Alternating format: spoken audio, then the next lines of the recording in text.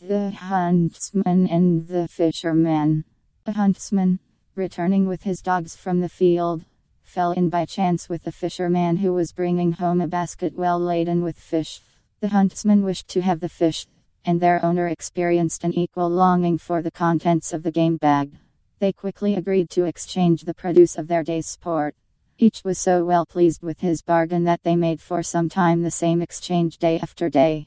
Finally a neighbor said to them, "If you go on in this way, you will soon destroy by frequent use the pleasure of your exchange, and each will again wish to retain the fruits of his own sport.